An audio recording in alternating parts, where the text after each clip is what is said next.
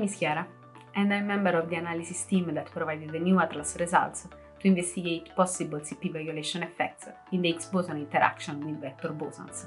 What we know is that in our universe we have an excess of matter with respect to antimatter.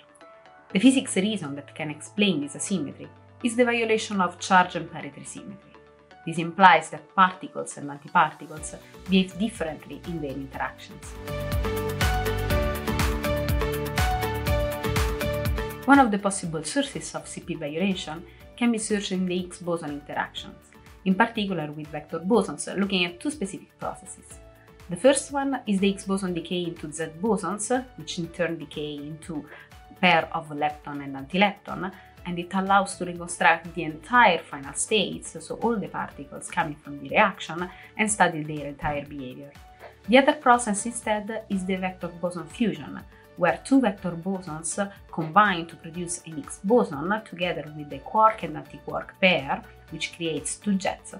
And this process is very interesting because there is a high energy exchange between the particles involved in the process.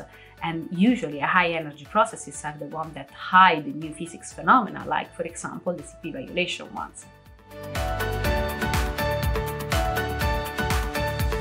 The challenging part of this study is to find the quantity which can tell us when the CP symmetry is actually violated. So when the behavior of particles and antiparticles is different if we exchange them. It's like if you look at the mirrored imaging, it does something completely different from the original one. And we identified this quantity in the optimal observable. This observable is super interesting because its value is equal but with opposite sign for particles and antiparticles, and is equal to 0 if the CP symmetry is preserved. Indeed, its distribution becomes asymmetric in presence of CP violation effects. So this implies that this observable is a very powerful tool to detect CP violation effects.